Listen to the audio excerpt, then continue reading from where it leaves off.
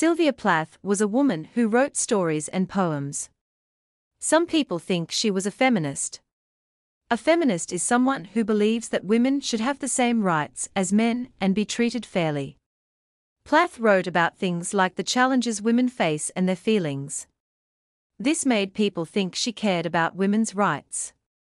She talked about how society can sometimes make women feel sad or trapped. So, some folks consider her a feminist because she wanted to show that women should be strong and have a voice.